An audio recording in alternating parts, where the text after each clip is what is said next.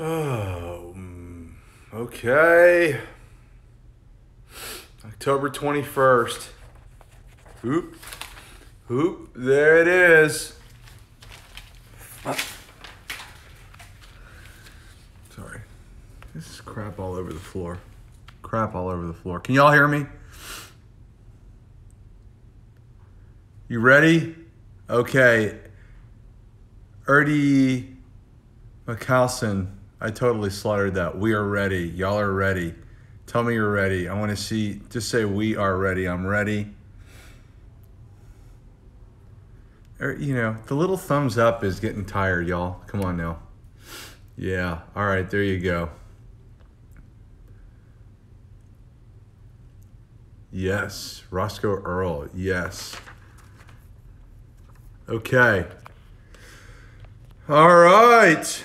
I'm going to wait one more minute as we populate the landscape here as the party comes in the front door. I'll wait one more minute. Hope y'all are doing all right.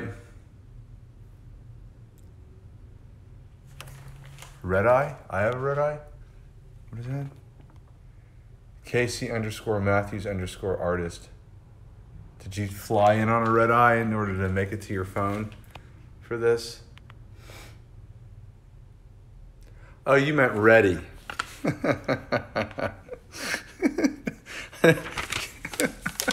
I never claimed to be the sharpest. I never claimed to be the sharpest tool in the shed, but that one took me a minute. You know, it takes me a while to get it together. I'm not totally playing with a full deck until about high noon anyway. Thank you very much. I love your work so much. Thank you, Erdemilialson. Okay.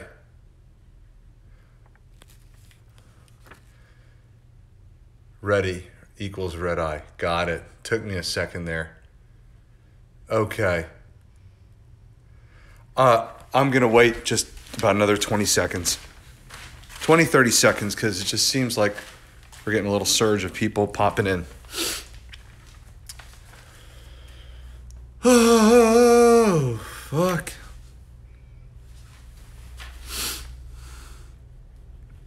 Okay. All right. Okay, all right, okay, all right, okay, all right. Here we...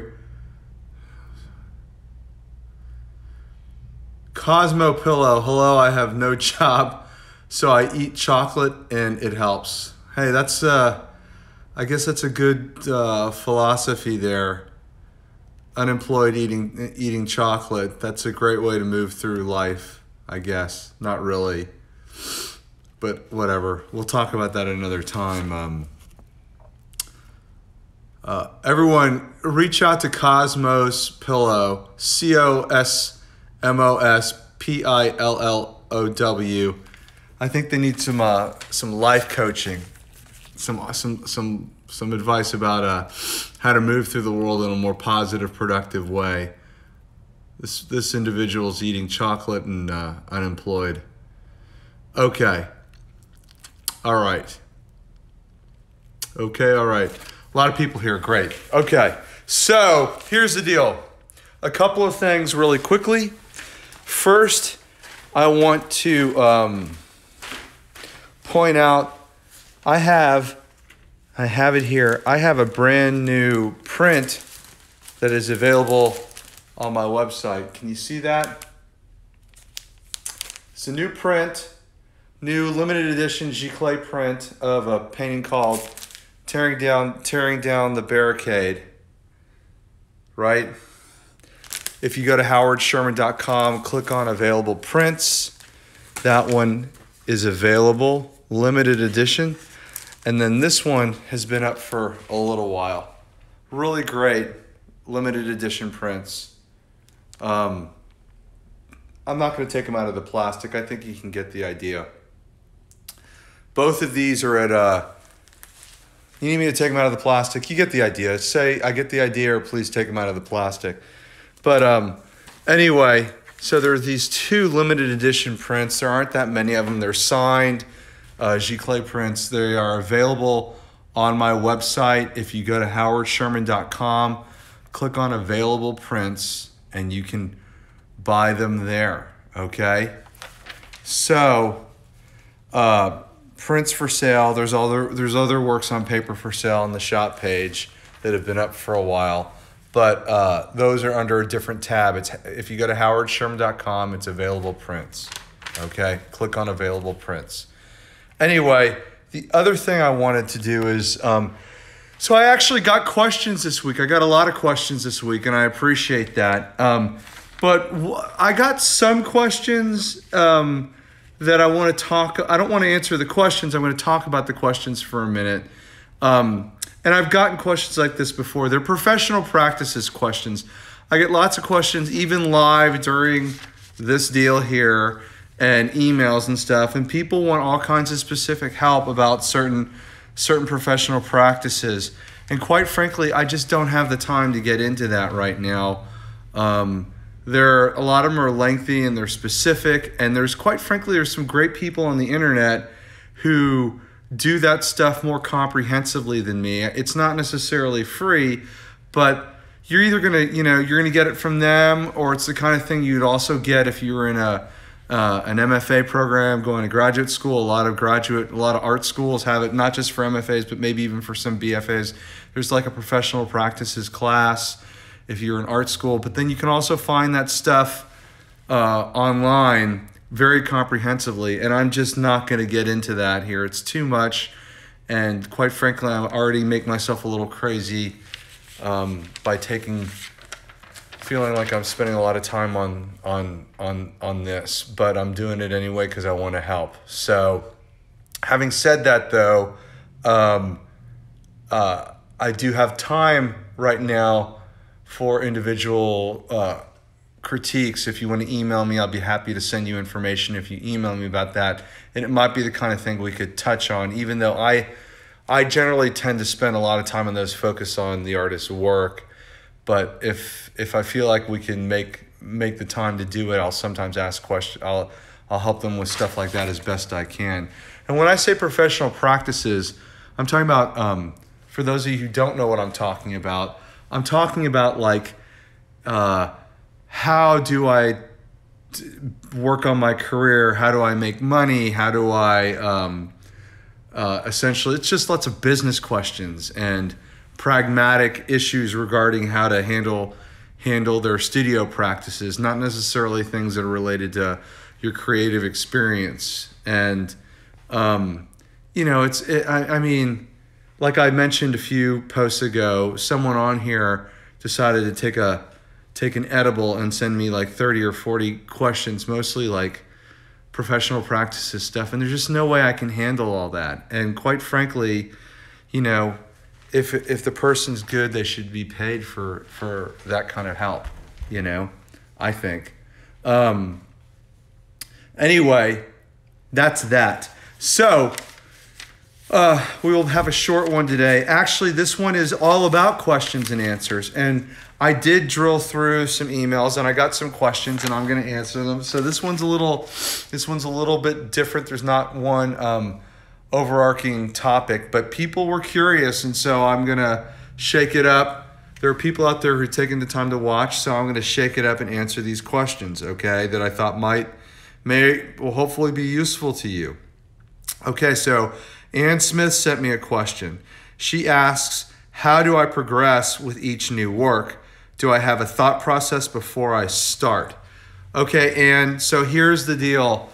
I say this, and I think to a certain extent it's true. The plan is to have as little plan as possible before I start each new work so I can kind of surprise myself. But the reality of that is when you're working at anything every day, whether you're playing football, or you're painting, or you're swimming, or you're knitting a sweater, or you're brewing beer, whatever it is, there are certain tools in your tool belt that become natural. They become part of who you are and how you do things. And you pull out those tools and you use those tools over and over and over again. So And they're both physical tools, but they're also, more importantly, mental tools, which you would call a thought process. And this is why when an artist makes a body of work, there's a continuity amongst the entire, from piece to piece to piece. There's a sort of continuity there. It's because you can't really escape yourself and you can't escape your thoughts, even if you're trying really hard to change one painting, make one thing look very different than the next thing, look very different than the next thing. Does that make sense? So I progress by just showing up. So answer your first question, and I progress by showing up every day and just working and not thinking too much about it, just working. And I come up for air at the end of a week, the end of a month, the end of a year, and I've made progress both in the way the work has changed or how it looks, but also with hopefully the quality and definitely the quantity of what I've made. So I think I answered that pretty well. Yes, I think I have so the next one was, do I have a thought process before I start? Yes, everyone's got a thought process before they start. It's part of, I'm not a brain doctor, but it's unavoidable to have a thought process before you start. So I hope that answered your questions. I want to say, I think that most people get too hung up on all of these pontificating about all of these navel-gazing ideas, quite frankly. And I know that being an artist, and I myself am totally guilty of this. I mean, it's not guilt. What am I trying to say? Part of the process is navel-gazing. Part of the process is sitting and staring and thinking. I mean, that's all part of it. But there are too many people out there who get too preoccupied with that, and they don't get shit done. They don't get anything done. You got to get it done. You got to show up every day. You got to get it done. Stop thinking so much about, stop thinking about your thinking or how you're thinking, and just start working. That's what I say, And I'm glad I answered that question. I'm glad I kind of meandered off a little bit more and unpacked it a little bit more, because it turns into a bigger idea. There are too many romantic cliches and memes and all this other crap out there to distract you. And in the end, you got to get it done, And the way you're going to grow and learn and, quite frankly, change your thought process is by actually making the work, Okay. Did that help? If you don't think it helped, let me know. If you do, let me know. I'm a big boy. I can take it because I am here to help. That's why I'm doing these. Okay. Okay. So Carolyn Barrett asked. Well, it's kind of a lot of questions too. Every question. Funny thing is, I get a question, but it's actually multiple questions in one. Okay. So Carolyn asks, do you title before you begin? Do you title your work before you begin, during the creation, or after you've completed an artwork? If you title your work during or before its creation, does that title influence or change the outcome? And is that limiting or freeing to you? Okay.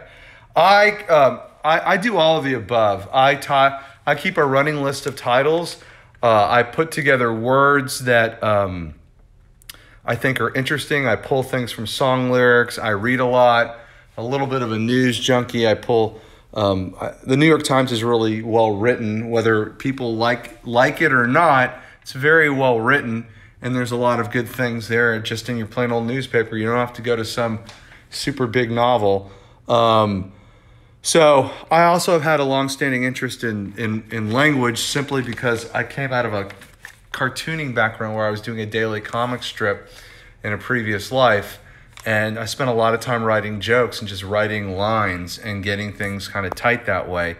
And I still write a lot. Obviously, I'm on Instagram every day writing posts, right? So I have an interest in language, and I have an interest in getting snappy titles going. I keep a list. Sometimes I have the title in mind before I start. Sometimes I have the title in mind during, and sometimes I have the title in mind after. Once in a while, a title will influence a piece, but most of the time it's afterwards. And sometimes the titles have a lot to do with the work in a very specific way, and sometimes the titles have nothing to do with the work.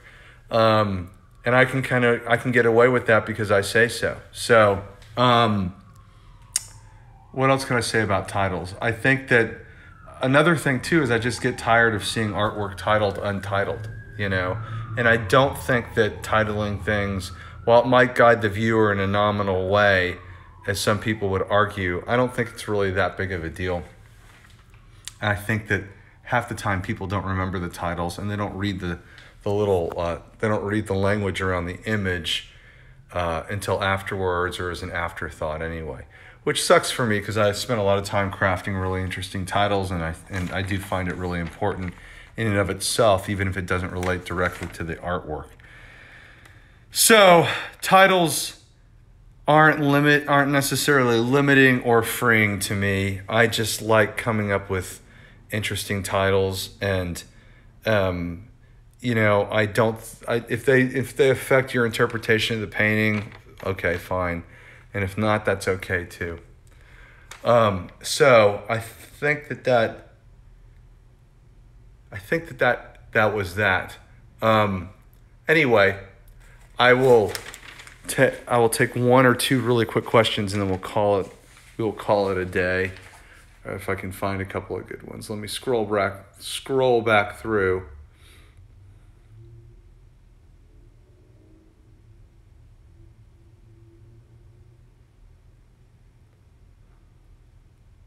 Mine.incus. I'm kind of rude. People are only interested in you. Shouldn't be putting them down. Okay. Well, I don't think I'm being rude. And if it bothers you, you can unfollow. Mind.incus.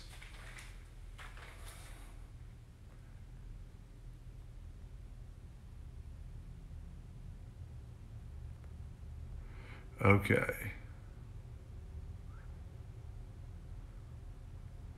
Any other questions? Let me scroll through. Anything else? Is that it? Do you have any other questions about titles or about thought process? I know it takes a second. I'm not the best at this. I'm a little bit all thumbs. And when it comes to this, nope. Okay, this is kind of good. This is good. Nicholas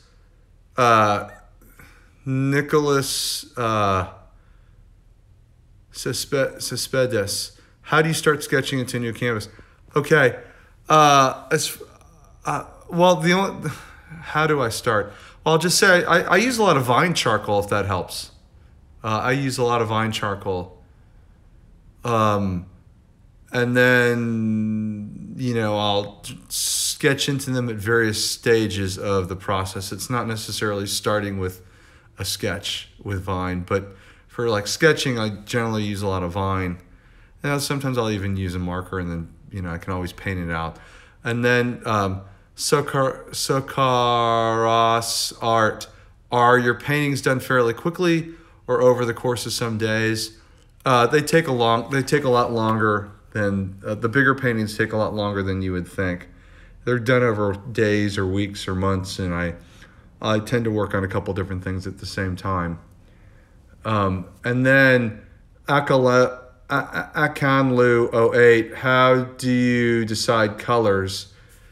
Very intuitively and very impulsively, but I generally have certain sort of colors I gravitate to, and you can sort of see it again and again and again as you look at the work. Even on the website, you see tangerine, you see black, you see white, you see hot pink, you see turquoise. So anyway, I think that's going to be it. Thank you for taking the time to show up, and I appreciate the emails. Please email your questions, And once again, I'll show it one more time. We got a new print available, so you can grab that if you go to howardsherman.com and click on available prints. Okay. Anyway, thank you, and we will talk again soon. Email me your questions. I'll talk to you soon. Thank you. Bye-bye.